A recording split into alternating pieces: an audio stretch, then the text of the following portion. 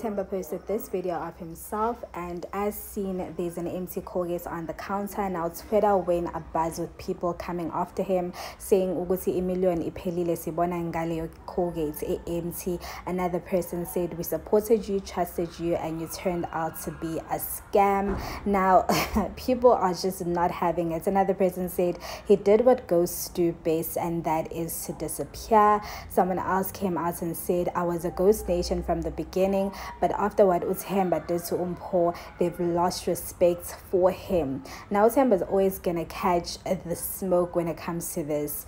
And what I've noticed about the comment section is that 95% of people that are commenting there are women, because obviously we're gonna support our own, we're gonna support Mpho. What he did to Mpho was really hectic, guys. However, it seems like, you know, they're both moving on with their lives, and Mpho nae njengoba bathi ubroke ubuyele ekhaya kibo.